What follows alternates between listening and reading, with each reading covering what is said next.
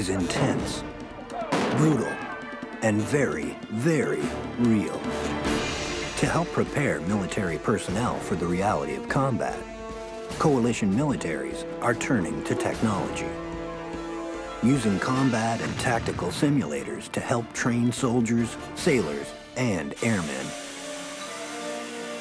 Training them how to react, how to use weapon systems, how to fly a jet on a combat mission, or a tank on a patrol.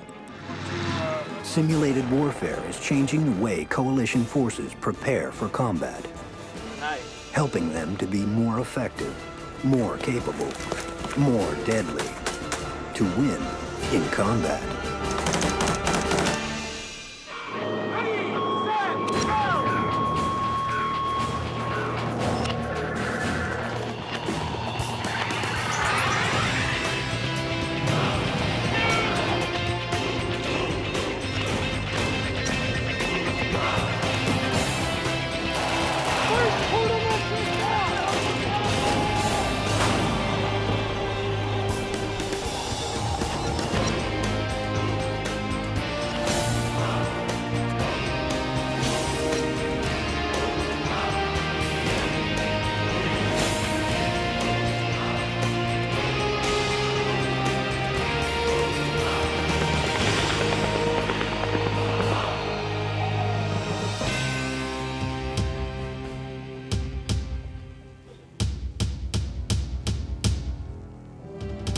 In the 20th century, military exercises became a common way of training soldiers, sailors, and airmen. Smoke grenades, machine guns, even real explosions, all were used to help add realism. A realism that military leaders knew was important. Important for success on the battlefield, at sea, or in the air. In the orchestrated chaos that is war, military personnel must react automatically, without hesitation. In combat, the stresses are acute. Bullets flying everywhere, shells raining in. Perhaps even seeing comrades fall. A soldier must reflexively act without thinking. It's critical to their success and even survival. Today, coalition militaries continue to use large and often complex exercises as a means of training. Training for potential deployment to hotspots around the world. Technology is profoundly changing the way soldiers, sailors, and airmen train. It's known as simulated warfare, simulated air battles, simulated combat patrols, simulated missile engagements. Technology is making a big difference in helping to train coalition military personnel. The reasons for using advanced technology to train is quite simple. Simulated warfare saves money and lives. Looking much like high-tech video games, advanced simulators provide basic to advanced training for operating vehicles, weapons systems, and even conducting war games. It also helps by exposing military personnel to stress by exposing them to simulated combat situations. Flight simulators take pilots from initial qualification training all the way through real-time virtual combat mission rehearsals. Most military experts agree simulation training is essential. It has been vitally important for U.S. and coalition military operations in Iraq and Afghanistan. Oh, I got a grip. Because a mistake in a simulator can help save a life on the battlefield. The U.S. Army understands the importance of simulators for soldiers going into combat. Last year alone, they spent in excess of $3 billion on simulators. Colonel Francisco Xplorer is in charge of the U.S. Army's simulator projects. He leads the Program Executive Office for Simulation Training and Instrumentation, known as POSTRI. The immediate benefits of simulators are that you can make a mistake in a simulator, you can replay that, you can go back in and correct the actions that you saw. Because the big things about simulator is to do after-action reviews that allow us to review what training did they get done in the simulator, and what did they do right and what did they do wrong. We reinforce the things they did right, and we correct the things they did wrong, and we are able to go back in and do it again and again until the soldier achieves that skill level that we're looking for. I think our simulation devices that we have fielded today are focused on tactics, techniques, and procedures versus on a graphic visual picture. But we're trying to train our soldiers in on those tactics, techniques, and procedures they need to engage the current enemy that we see on the battlefield today.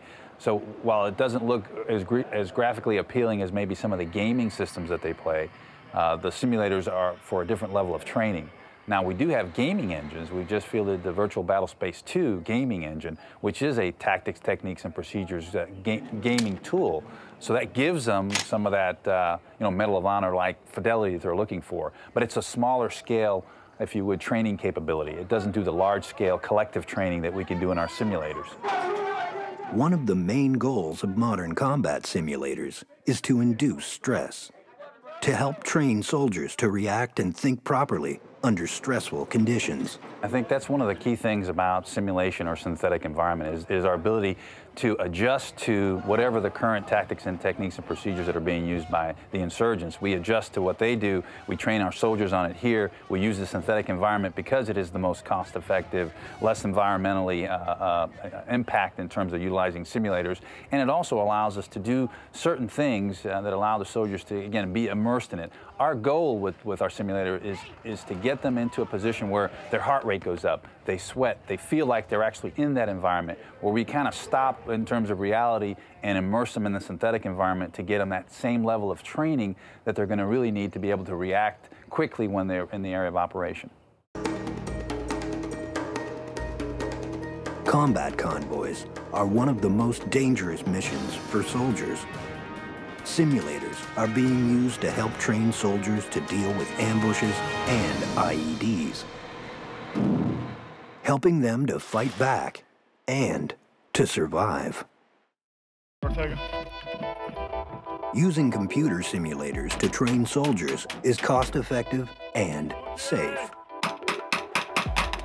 They can help train soldiers for urban warfare, provide training in combat convoy procedures, and even teach soldiers how to improve their marksmanship.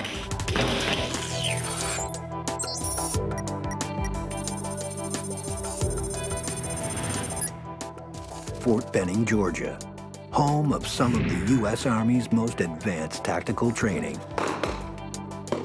Here, the U.S. Army is utilizing a unique simulator that's designed to help soldiers train for deployments. It's called the Close Combat Tactical Trainer, also known as CCTT. It's making an immense difference by quickly and efficiently training soldiers for dangerous missions, such as combat convoys. CCTT, Close Combat Tactical Trainer, is our primary training simulation device to train collective. We train the Abrams and the Bradleys and Humvees in a collective environment, and again train convoys so that they're able to understand how they're going to react and engage, for example, ambushes that they might encounter in the area of operation. The other thing that's good about our simulation device is that we take geo-specific databases. So it's a terrain that they're actually going to be in when they go to Iraq or Afghanistan. They do it here first in the simulated environment, and again, we can also get real-time data today about, let's say, an ambush that might have occurred or an IED attack, and we can create that same scenario in the synthetic environment and train them today on the enemy's tactics, techniques, and procedures that make our soldiers that much more effective when they get there, because they'll have experienced the latest tactics and techniques and procedures by going through AARs that we get from the area of operation. And again, as I said, then we just script the scenario towards the AARs of the things that are going on today. One thing I didn't talk about, and where do most people put IEDs? All right, we'll go Iraq specific. Where are they going to put an IEDs? Side of the road, okay? So right now, let's just get in the mentality, drivers, driver. All right, let's not start pulling off the side of the road if anything happens. Every time we get a new class, the lieutenants think it's Call of Duty or some of the other games, and then as soon as they get in, they realize that it's not. the pneumatic machine guns. They actually have to drop the magazine and put the new magazine in. The actual hands-on, the feeling that they're getting by being in the vehicle, using the radio. I know the video games, I'm not a big video gamer myself.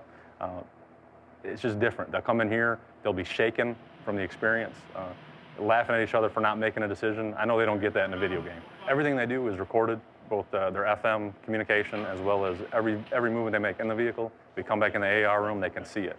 For all of them, it's the first time I've ever seen it or anything they've done and actually put it on the screen so they can see what they're doing. We're going to do a playback. Everything you say over FM is recorded. All the video is captured. So when you key that mic, make sure you use proper radio procedures. And definitely, everything we're doing here, bottom line, is going to save your lives. So the mistakes you make here now, you're not going to make them 6 months from now or 9 months from now. Or you might be able to even stop yourself before you do make the mistake.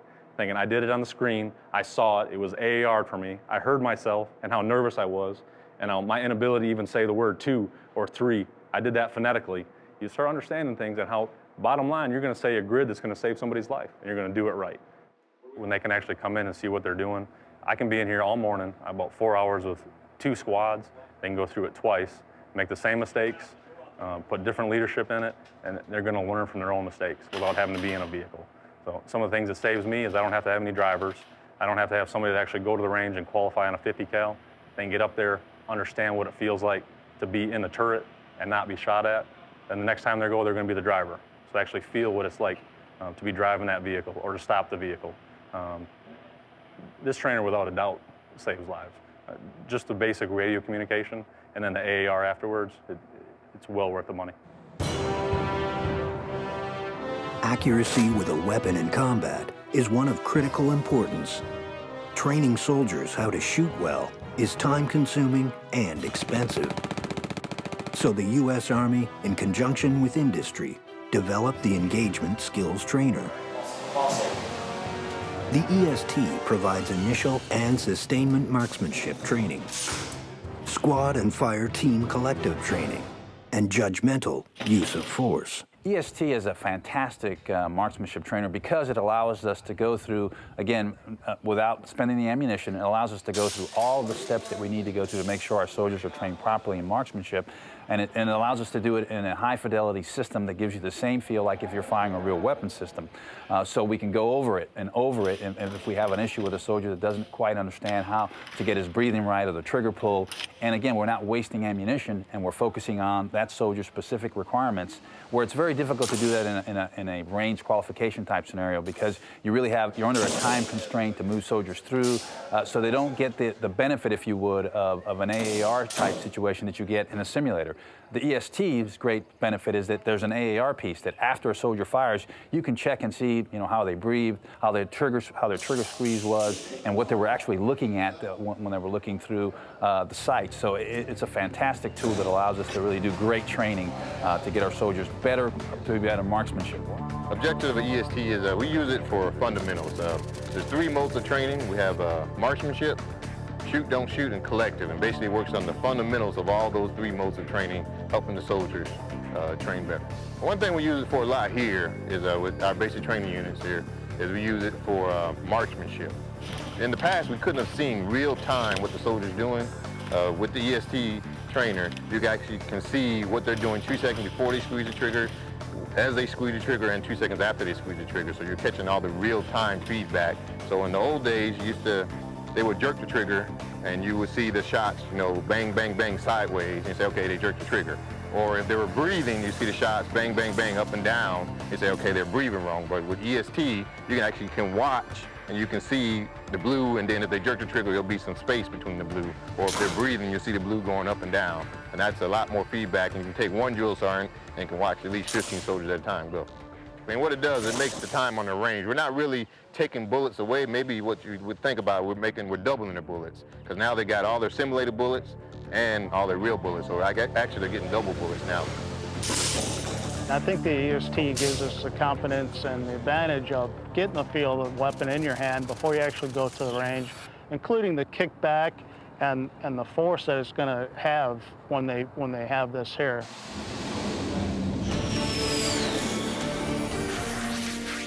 Simulators are also helping fighter pilots hone their skills. From dodging anti-aircraft missiles to analyzing dogfighting skills, simulators are making a big difference.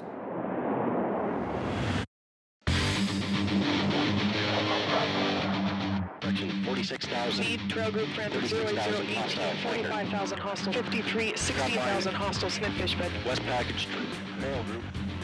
Cold Lake, Alberta, home of one of the largest annual Coalition Air Force exercises.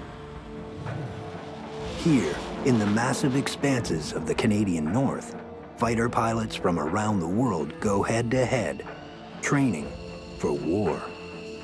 The exercise is called Maple Flag, and much of it is a simulated war. With none of the missiles real and no one actually getting shot down, the only way for the fighter pilots to learn from their mistakes is courtesy of some very high-tech eyes on the ground. The evolution of Maple Flag and mission planning itself has gone from the basic acetate slide and the whiteboard into, currently we have the portable flight planning system, and that allows us to take a look at the aircraft in real time prior to the mission in order to achieve the planning. Along with that, various presentation software. Before each mission, the planes are programmed into a computer-generated version of the mission flow. The pilots get to see what they're about to do up on the big screen at the mass brief. Before takeoff, each jet is loaded with a GPS pod that sends images back to Cold Lake's Air Force Tactical Training Center. The ACMI pods, they take the information via microwave and send it back to AFTTC, the Air Force Tactical Training Center, to be displayed on the screen. And that provides us with the continuity of learning that the participants require throughout the exercise. The ACMI system, or Air Combat Maneuvering Instrumentation System, tracks and records the position of every aircraft in the skies over Cold Lake. From tankers to jets, the data from each aircraft is merged with the others, giving a complete tactical picture of the entire mission. With a lot of planes in the air from a lot of different countries, it's a perspective that's critical. With today's theater of operations, there's so much going on in the air and on the ground, it can get tainted and mixed very quickly. It's very important that the forces in the air know where the friendly forces on the ground are and therefore not engage. So the advancements that we're making at Maple Flag, technology-wise and with our training systems, are enabling that type of learning. Fighter pilot against fighter pilot. Air-to-air combat. Blue versus red. This is just one layer of the war game played at Cold Lake. The other is much harder to see, but just as deadly. With our surface threat emitters, we can replicate some of the more modern threats. We are constantly reviewing that and going through, undergoing change to improve that, as well as provide a more robust threat capability. This will enable us to turn up the heat, as it were, in the scenario. Those turning up the heat are the men and women at the controls of STU, the Surface Threat Electronic Warfare System. They're the ones shooting the fake missiles at the jets. My role is actually to play the bad guy. So when they fly over top of me, it's over top my sights. What happens is I will launch a surface-to-air missile against them, and then they'll have to maneuver against it. It's basically like a big video game, really. And yeah, it is a fun job. I have 5 operators, and they all operate the threat emitters from here. Today was a good day. I think we had 3 kills today, but that's not bad. Without this technology, exercise Maple Flag would be very tough to pull off. You guys obviously would be out of the way. For fighter pilots, this exercise is important.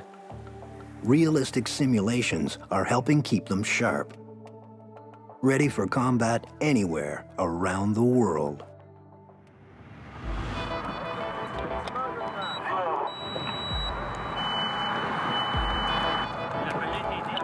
The Multiple Integrated Laser Engagement System, more commonly known as MILES, is used by the United States Armed Forces and other militaries around the world for training purposes. It uses lasers and blank cartridges to simulate actual battle. Miles provides the U.S. Army with the ability to simulate combat without using lethal bullets. In Miles training, coated laser beams are fired rather than bullets. Miles can be used with infantry and armor. What we have here is a representation, we call it a PUT, Programmable Universal Target System. This frame will go on an HLVW. The coated laser beams assure that an M16 does not kill an M1 tank. The system uses eye-safe lasers to engage targets. These are the IR sensors that will receive the shot from the opposing forces' weapons, will receive the shot from the air bursts or whatever's events going on. In the center you have a harness control unit, which is the interface between the soldier and the vest. It tells him if he's been hit, it tells him if he's been reset, if he's bit past, if everything's working great. The umpire control gun is the main tool for the observer controllers. They can use it to kill, resurrect, and reset soldiers. Also, they can provide critical wounds, light wounds, near misses, and all kinds of events with vehicles and soldiers with their equipment. This system has helped redefine urban warfare training by giving soldiers immediate feedback on their actions. Feedback that can someday save their lives.